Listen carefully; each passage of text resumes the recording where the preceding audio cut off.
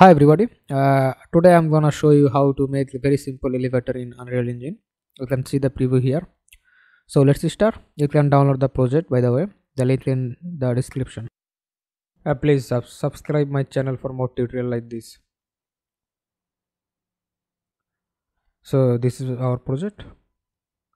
Right button. Create a folder. Name it blueprint.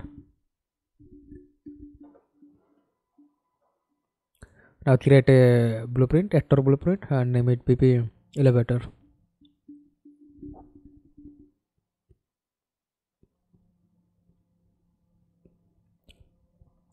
Open the blueprint.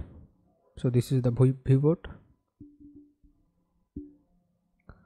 Now add a cube.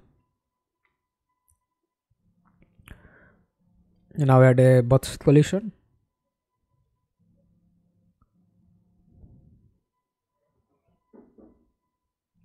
We need to add a few value on scale, cube scale, so it look like elevator or kind of. We attach it later. Now on cube x axis 3.5, y axis 3.5, and z axis 0.25. So it look like elevator. Now select the both collision. Both extent x axis 182, y axis 182. It's fine. Now compile and save. Event graph.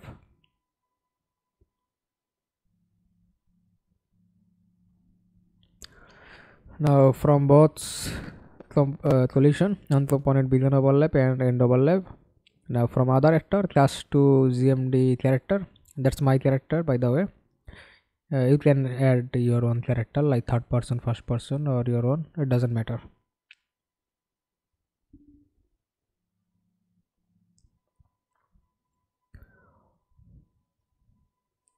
Now add a delay.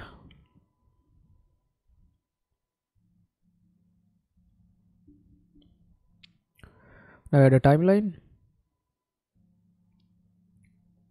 Name it elevator.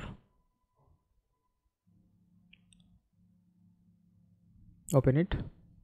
Now you need to add a vector track here. For better understanding, compile and save. For better understanding, come to the viewport level. Add the elevator here, so it look like so it match. Now we want to move on the blue axis, means z axis, so it becomes 600, more like the 500 value. When it's down, it's 130. So turn off the x and y value and shift mouse left button, add 2 key. The first key should be time 0 and value should be 0, and the second key time should be 1 and value should be 500. The length should be 1 second, and add the track name elevator. Compile and save. Now select both key and make it auto, so it look like smooth. Now add another node. Set relative location on cube. Now add the elevator value. Copy the character and delay. Ctrl C, Ctrl V. Add with it, and this node should be reverse. The first one should be play and second one should be reverse. Now compile and save. Save all. F11 for full view. Alter P for play. Now go to the elevator.